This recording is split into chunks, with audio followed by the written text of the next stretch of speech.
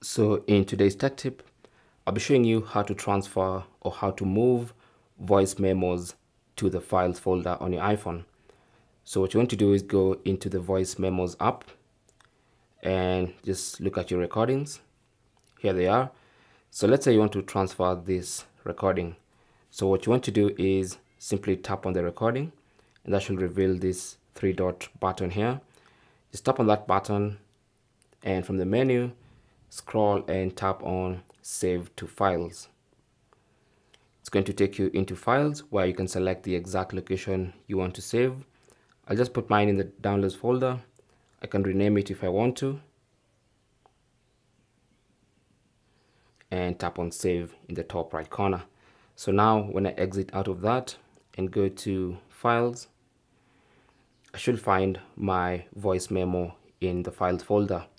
Now it's easier to work with them from here.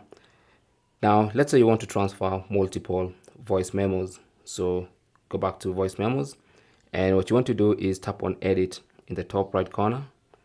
That should give you the option to select multiple voice memos, and then tap on the share icon. And from the share menu, again, you should see the option to save to files.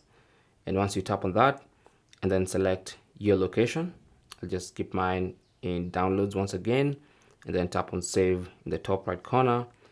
And now when you go to Files, you should see all your voice memos transferred there.